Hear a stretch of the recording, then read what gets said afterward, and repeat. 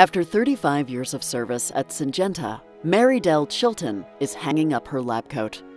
While Dr. Chilton's retirement marks the end of an era, her rich legacy will continue to live on through Syngenta Seed's R&D pipeline. As an innovator in modern plant biotechnology, she is internationally recognized for her contributions to agriculture. Early in her career, it was Dr. Chilton's curiosity that led her and a team of university researchers to produce the first transgenic plant, which laid the groundwork for modern plant biotechnology. I'm consumed by curiosity about the world around me. I'm consumed by DNA.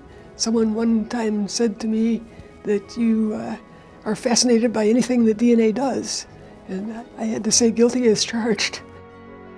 She began her industry career with Syngenta in 1983, when it was Ciba Geigy Corporation, where she founded the first biotechnology research lab for a Syngenta legacy company. Her research at Syngenta has paved the way for the development of biotech crops that improve a plant's ability to resist pest damage and help farmers better manage their crops. While Dr. Chilton prefers the lab to the stage, countless organizations have recognized her contributions to biotechnology.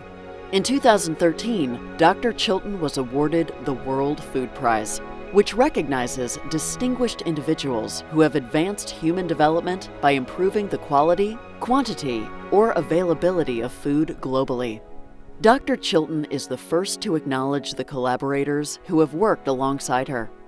Teamwork and collaboration have really been at the heart of any success that I may have had over the years. The work is very interdisciplinary, and I've really enjoyed and loved the people that I've worked with over the years. Dr. Chilton may be best known for her groundbreaking research, but teaching and mentoring were equally important to her. Over the years, Dr. Chilton and her late husband, Scott, welcomed dozens of graduate students to live in their home, earning it the nickname, the Chilton Hilton. I think probably the proudest is the kids that have worked with me. They've come in unsure of themselves, and they've gone out top of the line scientists.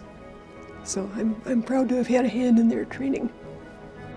Dr. Chilton's contributions to agriculture are integral to feeding a growing population with finite land and natural resources, underscoring the premise of growing more with less and making crops more efficient. The population is projected to increase from 7 billion people globally to 9 billion by mid-century. That's not very far ahead, 35 years. I calculated that means we will have 150,000 more people each day than the day before. 150,000 people more to feed each day. It is my heartfelt hope that we will see acceptance of this technology in my lifetime. I'm getting old. We better get busy.